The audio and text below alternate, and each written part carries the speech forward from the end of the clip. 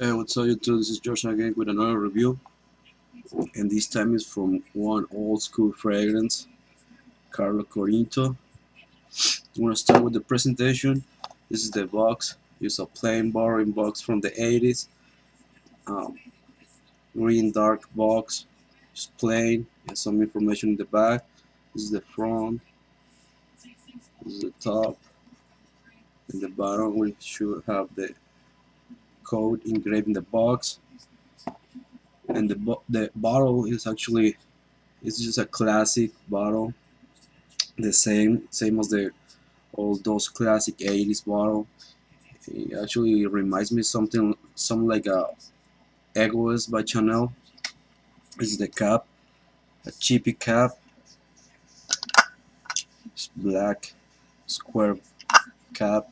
It doesn't hold too well on the bottle. If you hold the cap, the bottle is gonna fall. So this is the front of the bottle. This is the back where it has this kind of art engraved in the bottle. This is the bottom. The spritzer works pretty nice. You can see it has a nice spritzer. Yeah, baby, it smells good. So alright, Carlo Corinto was launched back in 1984, created in Mexico City by Jean-Pierre Durand and Lilia Ritali. Classified as a goody fougere fragrance, this fragrance has been reformulated a couple of times now, but it still has the same main smell and the same soul. Looking at the note breakdown, I can notice that they add a modern touch to this fragrance, like the citrusy opening and the vanilla touch in the dry down. So my review is gonna be in the new reformulation of this fragrance. The bottle sizes, I only could find one size, 3.4 ounces or 100 ml. The price will run between 35 and 55 American dollars for the big bottle like this one. So yeah, let me get to it. At the opening, the first thing that I smell is a nice pine scent, totally overshadowed by a blast of lavender and citrus notes. The citrus in this fragrance are green citrus, like a bergamot and green lemons. The lavender and citrus smell just lasts for a moment.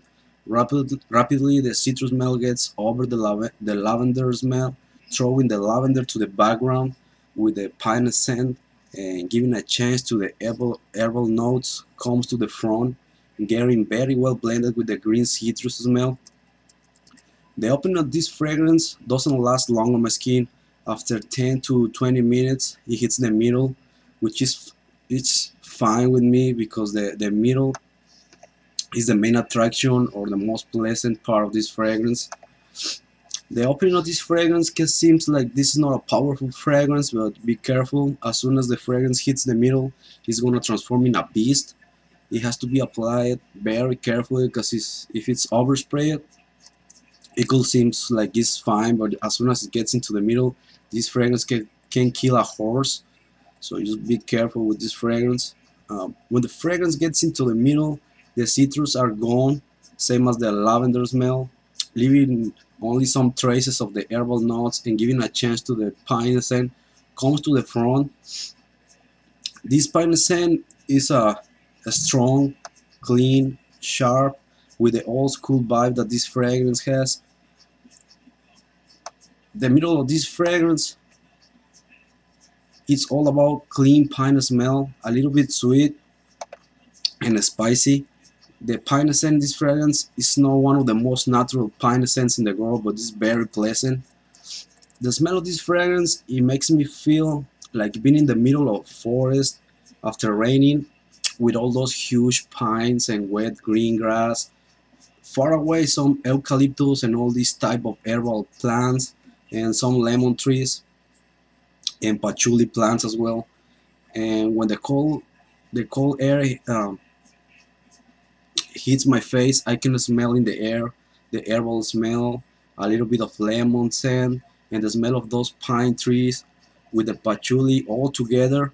but at the same time a feeling of warm sun rays cutting through the forest. Amazing combination between the clean, fresh, and cold pine scent with the warm and heavy vibe of these 80s fragrances. Pretty much in the middle is this amazing pine scent and patchouli, and in the background a touch of herbal notes. The patchouli is not very strong, but it's noticeable, giving a nice earthiness to the fragrance.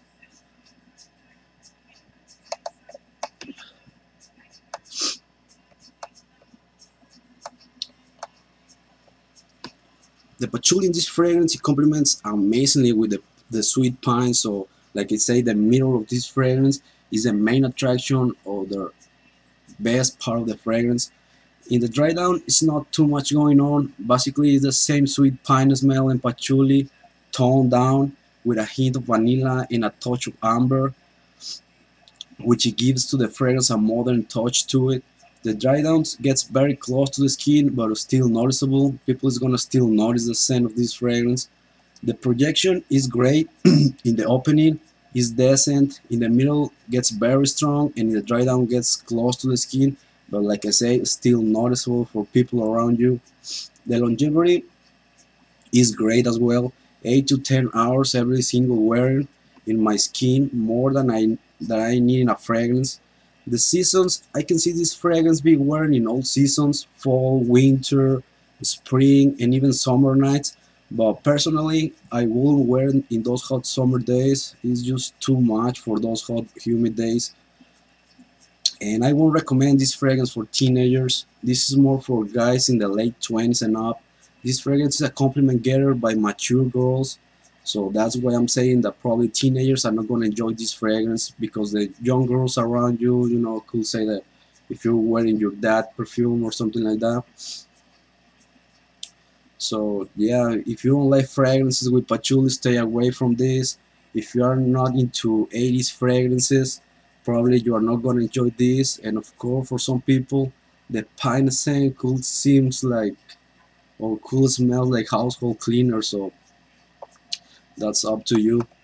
But if you like the old school fragrances, if you enjoy the pine vibe in Burberry London, or the opening in Les Standard Line, or if you're looking for something to attract cougars, this is for you. But try this fragrance first. I know some people who wear this fragrance and the scent turns in a rancid smell, so be careful. Please try this fragrance first on your skin. The rate, this fragrance doesn't have a unique scent, because I'm sure there's a lot of pine scents from the 80s out there, but the projection and longevity is great. The sealage is great as well. It's a compliment getter, and it's pretty cheap, so my rate is a 9 out of 10. Plus, like I said before in my opening of these fragrances, my unboxing, this fragrance has a special spot in my heart, because this fragrance was one of my dad favorite fragrance, and I used to wear this fragrance when I was almost a kid.